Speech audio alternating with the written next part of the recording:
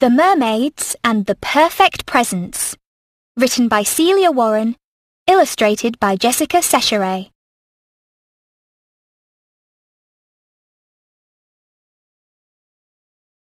Anna was in her room.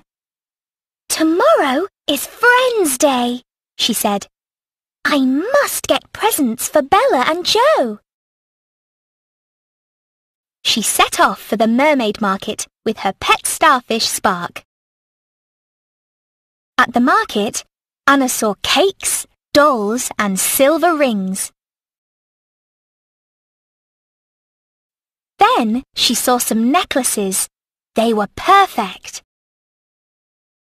Spark gave one necklace a tug, as if to say, "Can I have one too, please?"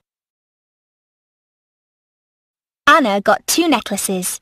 One was for Bella and one was for Joe.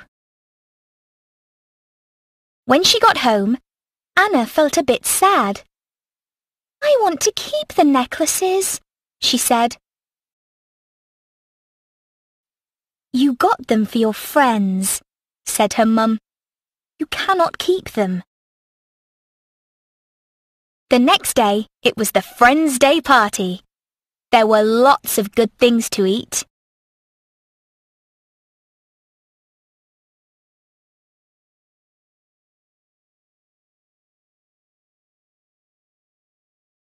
After the food, Bella and Joe gave out their presents.